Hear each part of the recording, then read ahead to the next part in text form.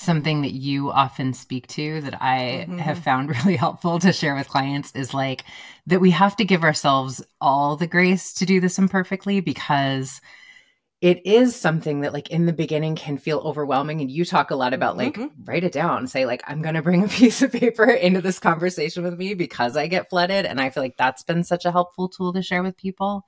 But the other thing I remember a therapist gave me early on was like, you can Yep. kind of make something up if like saying I'm flooded and I'm overwhelmed feels even confronting. Cause sometimes in the beginning that feels like Make up an excuse. like, she gave me permission to be like, oh, you know Yeah. what, mom, someone's at the door. Let me call you right back. Like literally, like if it feels like too much, make up an excuse. Like who cares? Like, and whatever, maybe don't lie if that's not in alignment with your values.